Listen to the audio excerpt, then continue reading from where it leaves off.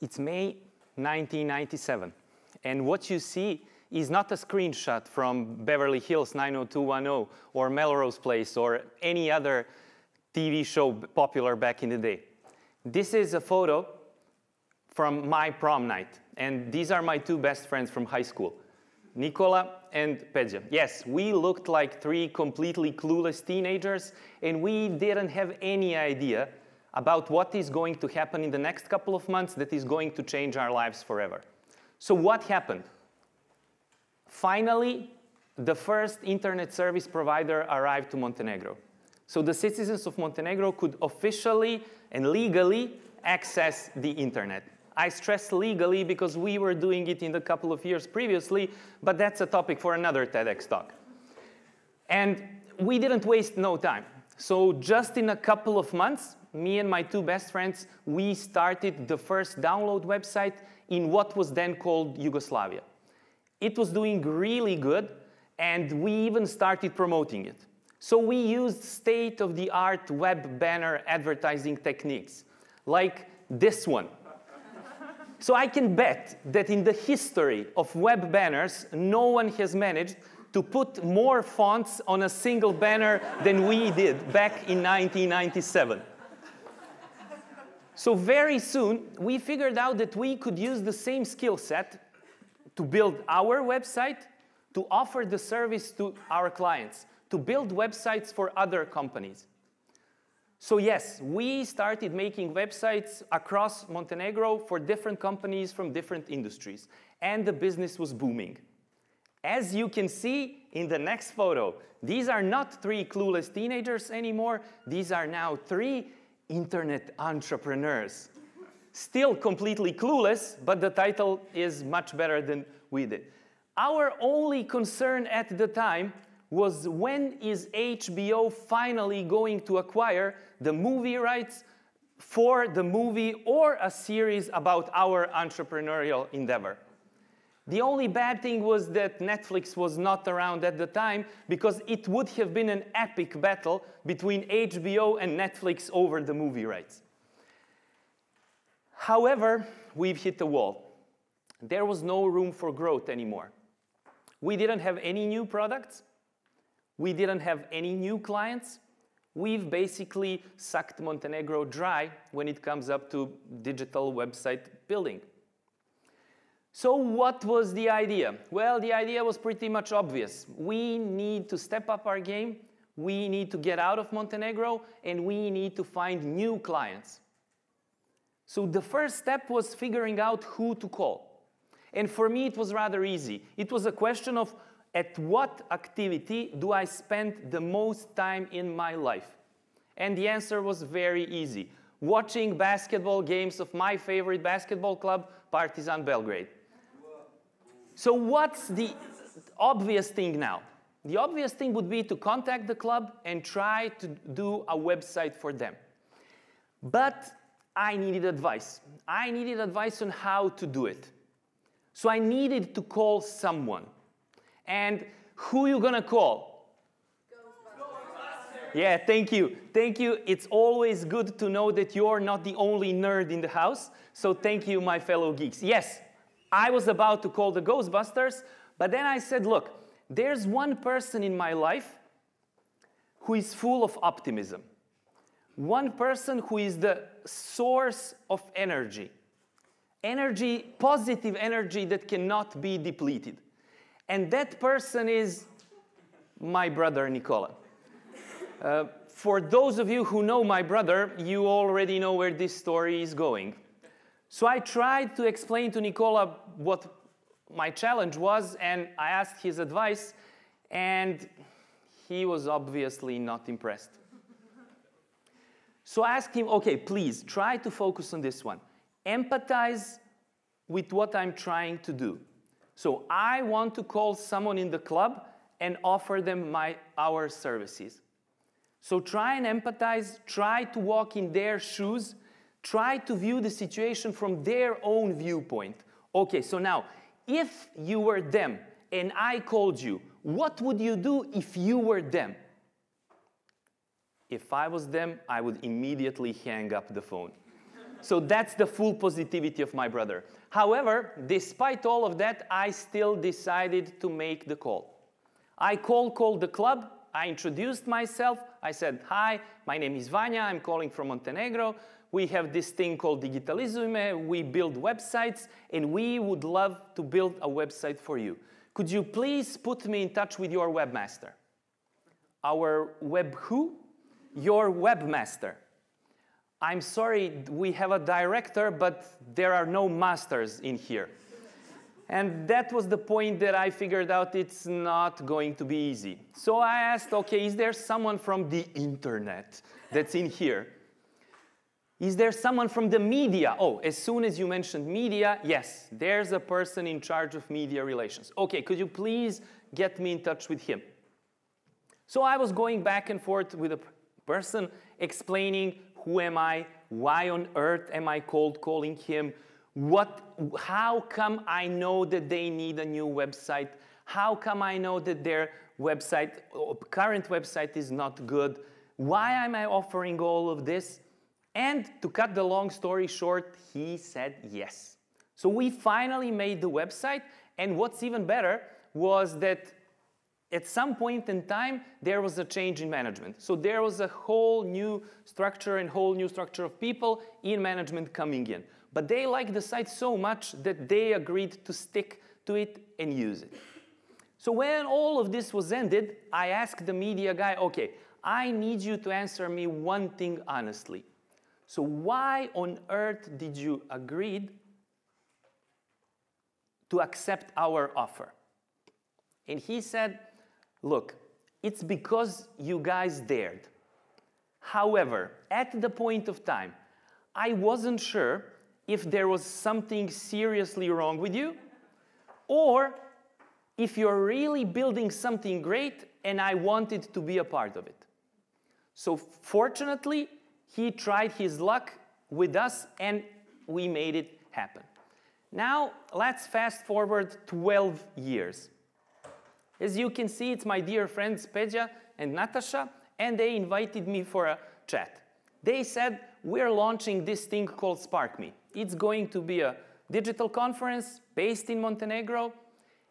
It's a part of the corporate social responsibility program of .me, and we only have 4 things to tell you. Number 1 is we want you to be the program director. Okay, so far so good. Number 2, your total speaker fee budget is exactly €0. Okay, this is going to be a challenge. Number 3, your total marketing budget for the conference is exactly €0. Okay, this spells trouble. And finally, we want you to make it great. And I was toast at the moment. How on earth these 2 people put so much trust in me without any guidance and expecting me and the team to do it is beyond me. But I'm still, to this day, thankful for their trust. So I was facing a challenge. I was facing a big challenge. And I needed an answer how to react. So I'm going to need some help from you to tell me how would you react to this. So I'll try and pull a Jedi mind trick on you. Okay, so you see a lot of squares, a lot of rectangles here. So the question is, when faced with a challenge, what would you do? But do not tell me or tell anyone around you what is it that you would do. Just pick one that you would actually do. Okay, did everyone pick one? Okay, we need fast thinkers here. Okay, now you can move. You can move vertically until you reach the first white field. Stop at the first white field. But do not tell me or anyone what field is it. So move vertically from your original field and stop at the first white field. Now move horizontally and stop at the first yellow field. Now move diagonally and stop at the first white field. And finally, move vertically and stop at the first yellow field. So now, I'm going to say, when faced with a challenge, what are you going to do? And you are all going to scream. Oh, stop, stop, stop. When I do it, where you are. So, when you're faced with a challenge, what are you going to do? Thank you. Think and act creatively. The only thing left for me was to think and act creatively. So how to do it? Well, usually people first decide what to do and then they pick the theme. That's the wrong approach. You first need to decide on who and then decide on what. So you first pick the theme and then together with the team decide on what are you going to achieve. So as Jim Collins said, get the right people on the bus and get the right people in the right seats. So now you need to pick a team. You can have a good team. You can have a great team. But you can have an awesome team. And this is the awesome team behind SparkMe conference. And thank you, awesome team of SparkMe conference. So this is the team that spends 10 months in each year to make SparkMe magic happen. So then we needed to decide between of us, what are we going to do? And the decision was make the best conference in this part of the world. And in order to have the best conference, you needed to have the best speakers in the world. So there are many stories about many different speakers and how they ended up in Montenegro. But one of our favorite speakers is the best-selling author Brian Solis, and his story started way back in 2013. I was in the States at the conference. I figured out that Brian will be speaking, so I waited, and finally got my moment to introduce myself and introduce Spark. Please, disregard my hair. This is arguably the worst hairdo I had in history. So then next year comes.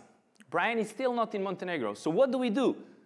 Sanja is in the US, and she's at the conference, and Brian is speaking.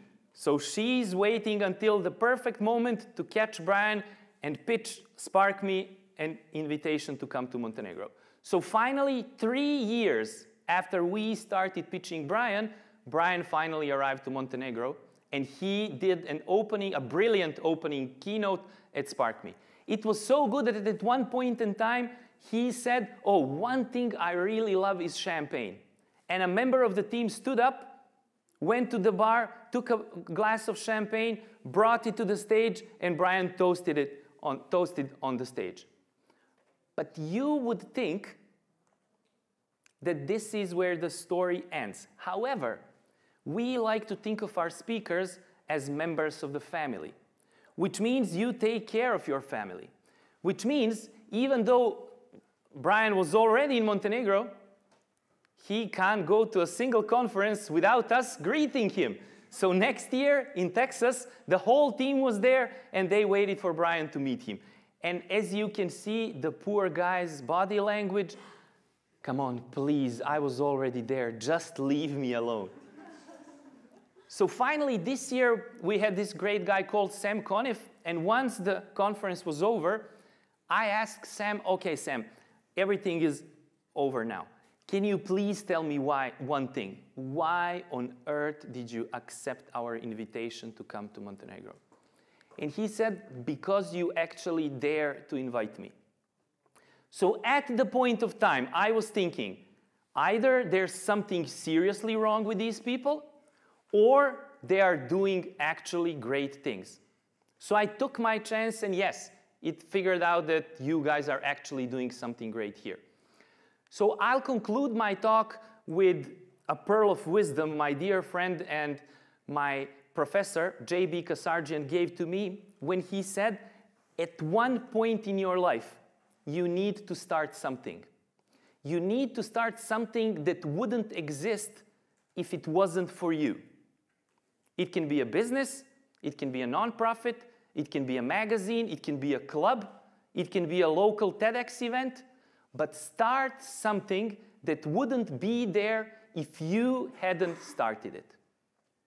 So I'll leave you with a final piece of advice. Aim high. Dare to create something. And don't be afraid to be great. Thank you.